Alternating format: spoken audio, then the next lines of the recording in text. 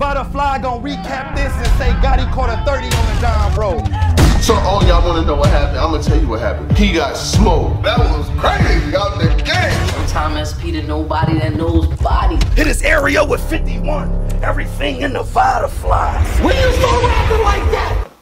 You already know what it is, man. Salute to the subscribers, that notification gang. RightScanClothing.com for the merchandise. You heard me right. What's popping with the population? Smell like money. Let's make some. Got my guy with me. Showtime SP to nobody that knows bodies.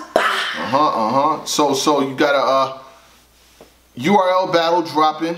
Born Legacy 11, respectfully. Swave Sevah versus Swamp. I'll bring it in like this. So you had Swamp coming off of a battle where he, lost to KCJ. It was quite obvious. It was on Kings versus Queens. It was a battle that was kind of a trap game, a risk for him, because he's one of them guys that while he was he was rising with the rookie class, he actually got to like the top, He was doing so good in his rookie run that he didn't even have to be on Ultimate Madness. Like when Ultimate Madness first was announced, he was kind of like past that. Right. You know what I'm saying? Like he kind of was like, I don't gotta do Ultimate Madness because look where I'm at versus look where the rest of the class is at. True. And with that being said, in the culmination of the Ultimate Madness, new stars developed. You had the Real Six, the Easy the Black Captains, the Lou Castros, the Kid Chaoses, the Dom Marina. All these people started coming up. And the less you work, the less you've seen. And them other cats was battling every other week. True. So then they got opportunities after Ultimate Madness. You know what I'm saying? And then you had Fonz winning Ultimate Madness. Him too. He won. I was gonna say it, but my bad. You know, body work, man. My body work, a body some work. I'm walking. And then you have Fonz too. So we got all these MCs that are doing all this work. And the last time. And you hadn't really battled much, especially against guys who battle against KCJ. Your light starts to dimmer a little bit. Look, same thing with Ace Amin. Like he was one of them ones that was supposed to be one of them ones, but we'll get into that situation a little bit later. Right. So I had to see Swamp again versus a dude. You know what I'm saying? Like I said it in one of the recaps. I said when you see Swamp again, I guarantee you it's gonna be against a gatekeeper type talent. It's not gonna be on no big. You remember I had that conversation? That's what he said. That's what I said. You know what I'm saying? I said when you see him again, I guarantee you it ain't gonna be against no big name because I know the way the URL plays. You know what I'm saying? As soon as you said gatekeeper, I was only thinking about maybe 3 people. I was kind of thinking Swave, and then you know what? He had called up to Restore Order podcast, and him and Swave went back and forth a little bit. That's already promotion right there. You already know that's the bait. So he comes to this battle with Swave Sevah. Swave Sevah had a battle with Big Hand Crunchy. Wasn't really feeling it like that. No. I don't even think I got through that battle, honestly. But I know him for what he can do. What he's done against people, like he hung Tink the Demon up. You know what I'm saying? Yeah. He had different battles with different people where he's put people's jerseys on the you know what I'm saying? Definitely body bags, trios.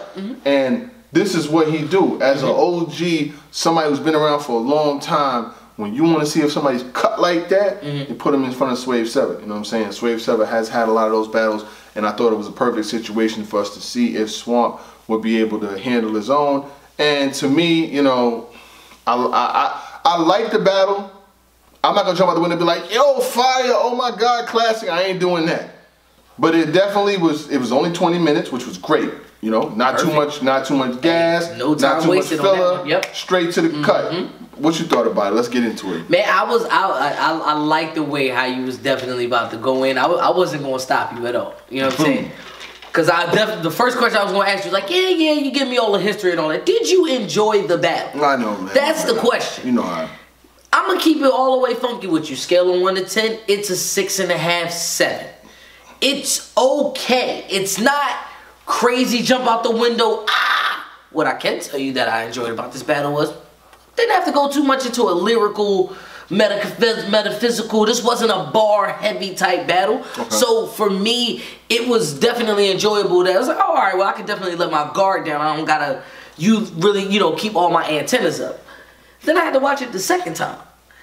And I caught a couple of the things that Swave was saying. So I get first watch, You can say it's a landslide or whatever, but if you watch it the second time, things could get a little bit different. And I think to me, it's easy. It's an easy win, but it could be debated. It could be debated. Well, it's like this, right? From what I've seen in this battle, and we could just go. I don't want to just say, we can go through the rounds and material and things like that. Swamp showed me enough in this battle for me to what I call respect his handle. And when I say respect his handle, we all come up in playing sports, whether you play sports in the hood or whether you play sports wherever, high school, things like that.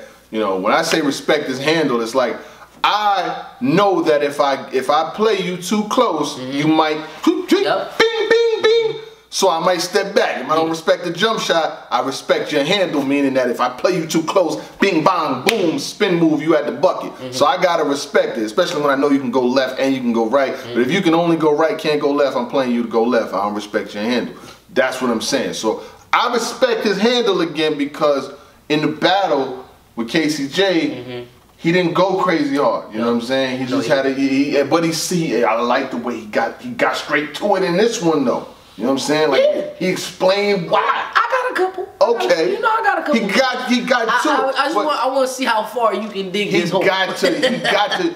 But the thing is, like, when you doing it at this level, I've been saying this for a while. It can't be no off nights. When you on these cards, until your name is solidified to like up there, while you on the come up, it can't be no off nights because guess what? When you have an off night, all the other cats that's at the bottom with you is on the phones, making phone calls, jumping on Twitter, going behind your back. Yo, y'all booked him, boo, boo, boo. He just got smoked. You think they're not making them call? Of course they are. Everybody wants your spot. So when you in that spot, you got to work hard and you got to at least have battles to where people are saying you did your thing. Right. Winning and losing is cool, but it's not the only thing. I've seen people lose battles and get better situations because they cooked in their battle. For instance, Rock got Mook. That's one thing.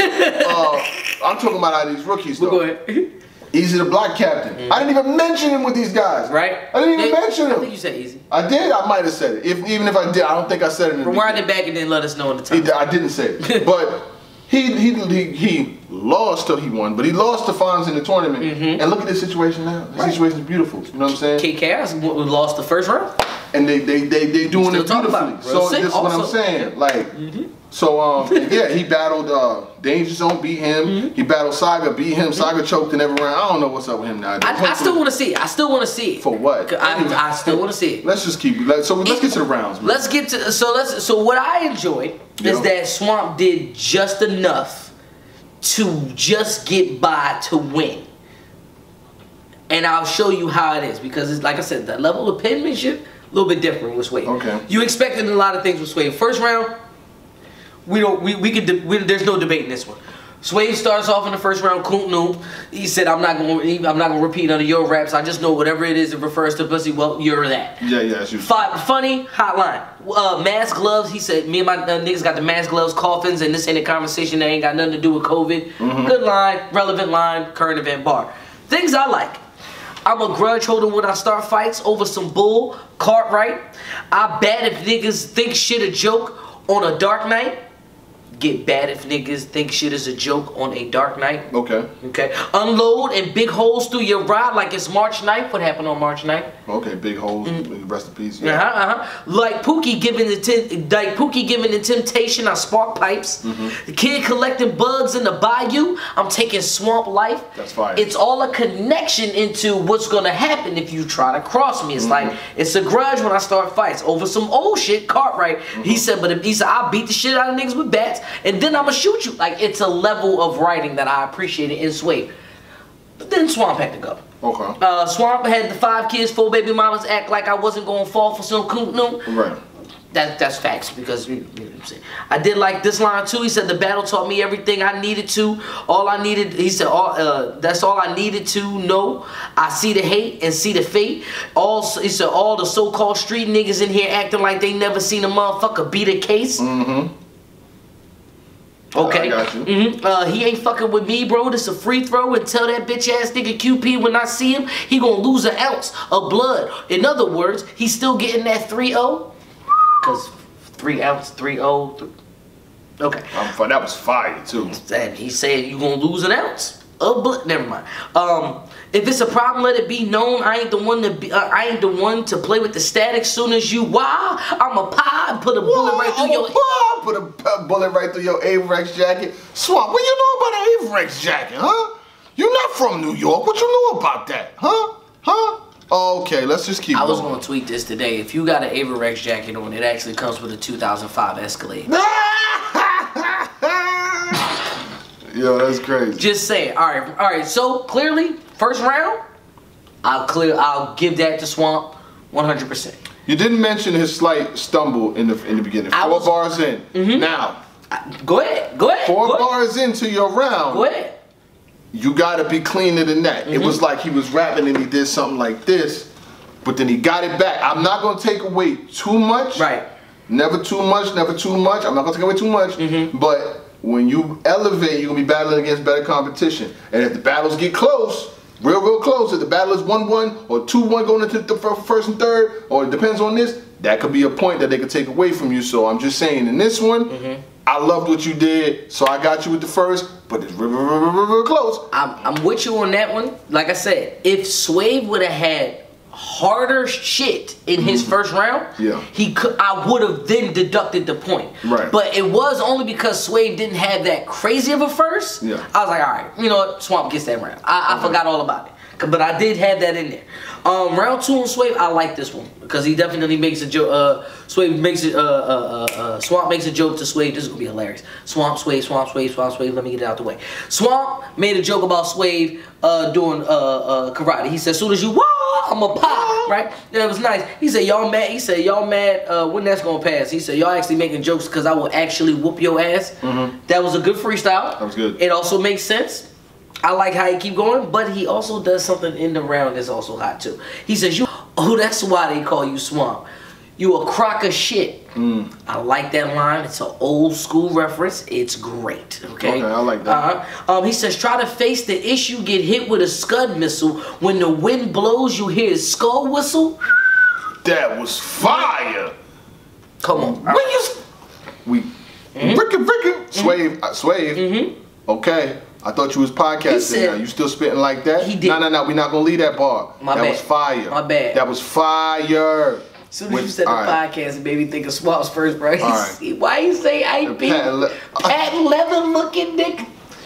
That patent leather nigga. I'm trying not to use the accent. Oh I'm gonna use it in a second though. It's gonna be funny. So he goes, but this is the one I like too. He says, this is why I said I like the karate reference. He says, I don't need a weapon. I am a weapon. So hands free, I'll kill something in this bitch. What's your plan B? Kill something in this plan B. Yeah, that was fine. But no need to use a weapon. I am a weapon. That was good. What's going to happen if you can shoot. What's your plan B? I will. I like that. He says, nigga, you tough talk. He said, nigga, you tough talk that shit to me. I keep that same energy. It's a flawless victory. Your performance iffy be. Allow me to explain that. In order to get a flawless victory in Mortal Kombat, you gotta keep the same energy. That means you start off with a full meter and you gotta end it off. That means I just kept uppercutting you and hitting you with the same. Right. It's cool. It's fine. I caught that. I like that. He's like, shout out to Saga, because we all know who the real sensei. He said, and that's something I'm proud about. He said, and I ain't got to say it. I ain't got to prove it. Just tell Saga to do a roundhouse. Now, Saga, you have 59 hours to do a roundhouse kick. Like, it got to be a full roundhouse kick. You got to kick like the top off the bottle, you know what I'm saying? He ain't got to kick the top off the bottle. I just kind of want to see a roundhouse kick, because that shit's hard. Okay, you ever? No. It's low. It's very low, okay? I'm not. Alright, round 2 on Swamp. My mama used to beat me with everything. Extension cords, tree branches, switches, to the point where I had mad welts. Nigga, even up to this day, I never been beat by a black belt. That was fire. That was crazy. Speaking of getting beat with a black, I'm just saying, just speaking from people who might have gotten beat with black belt, it hurts the same. It's not It's not like it was anything different. Yeah, just want to throw that out there. Somebody better pray for him. He said, I hope the God make a way for him. I'm about financial gain. That's why I invest in this acorn. That's why I invest this stock in this acorn. That was crazy. And then he does another one where he goes, this the end of the road, motherfucker. Don't believe this shit. You would think them big ass binoculars on your eyes, you would see that shit. Yeah. This ain't nothing but an old head pulling up to the park. Ain't do nothing but make one shot and they telling everybody to get back on defense. When they start rapping like that, motherfucker, that's that shit. Yo, that right there, yo, I fucked with that shit. Cause I remember the old head, you know what I'm saying? Nigga, he'll make a shot coming from around here. First of all, he don't respect nobody handle what we was talking about in the video. He getting crossed up, spun around, and all of that. Then he comes down one time, does an old ass move, comes from behind the head like Bill Cartwright, makes a shot. Hey, get back on thing, get back. We looking at this nigga like you ain't even thrown nothing all game. B, what is you talking about? He used to ball with an old head nigga named Tim. When I tell you Tim used to play with Kareem and Magic and them niggas, cause I knew not to mess with Tim. Right. Cause once he hit me in the post, he hit me with the fake, and my nigga did a hook shot. I was like, all right. When the last time you seen a hook? I ain't seen a hook shot since Jake Paul or never mind. All right, so cause. I used to hoop. When got short to me. Awkwardly. Swave is one of them niggas, that's it. Swave is one of them cats. Alright, now, if you ask me as a stickler, I got it 1-1 going into the third. I liked Swave. Swave just to me was I'm not taking nothing from you. I'm just saying, Swave just had to me a bit like, and I had to go back and read it. You know what I'm saying? Nitpick moment. You know what Swamp has? What? It's the southern drawl, but when he start frying on you, it's hilarious. But the question is a funny bar better than an actual strategically placed bar? Right. Like the big ass binoculars on your face, you would see this shit. That was funny. But I like the one where he said in the first line, he says, I'll take this nose and push the nose on your glasses. I like that one better. Right. But when the flaw, I keep the same energy, flawless victory, I'll kill something, what's your plan B? I like that a little bit better. 1-1 going into the third. Third round, toss up. What? I say toss. Now, hear me out. The reason why I say it's a toss up because lyrically, a lot of people like name flips. You love Rum Nitty for the name flips. You love pretty much almost anybody who could do name flips. Right. What Swave did in his round is that he did name flips, but he did Sean Price. So the Dead Man Walking, Sean Page. I'm sorry, that's his name, Sean Page. Yeah, so he said, if I fuck you up, then my mans jump you just to make sure that me and my team on the same page. Yeah. I like a lot of the stuff that Swave was saying, but Swamp was talking to him in that third round as well. I just felt as though maybe it was just me. Just felt as though that Swamp's third was a little shorter than I expected. It was the 2 minutes, but it just felt a lot shorter to me. But I still kind of gave it to Swamp. I'm not. Yeah, I didn't see where you. Like I'm not trying to say that Swamp lost. But I can see if somebody were to say they got Swave winning this battle, I'm not mad at that. I got Swamp winning. Swamp showed me that he's still in that bag. I like the way he ended his round in the third. He had that shit in there. I like. Rat bitch. Yeah. But you know, Swave had some material. Swave wasn't bad. You know what I'm saying? He definitely did his thing. I could see where people would have gave it to him, but you know, let's rap facts and go to the app stats. Oh, I mean, on the app stats, it's I'm going to the app. It's clear on there. On the app, like 4-11. On the app, they got it's like 4. Swamp winning the first, Swamp winning the second, and Swamp winning the third. They got him up 487 to 141. You know, a lot of that could be due to the popularity, but which could make it a much further battle away than it was. But you know, I got Swave's second round. You know, I gave him that little edge, but I got him winning. I got Swamp winning the first and the third. First and the third. I ain't got no problem with it. Like I said, I just like if we're talking about somebody who likes lyrics and stuff like that, Swamp wasn't as lyrical, but that's not Swamp. Swamp can get lyrical, but it's one of those things where that personality just outshines. Swamp just shows that, okay, there's a reason why he wasn't on Ultimate Madness. There's a reason why you should ask for him. My thing is, he didn't kill him. I felt as though, but this wasn't a survival type battle though. You know what I'm saying?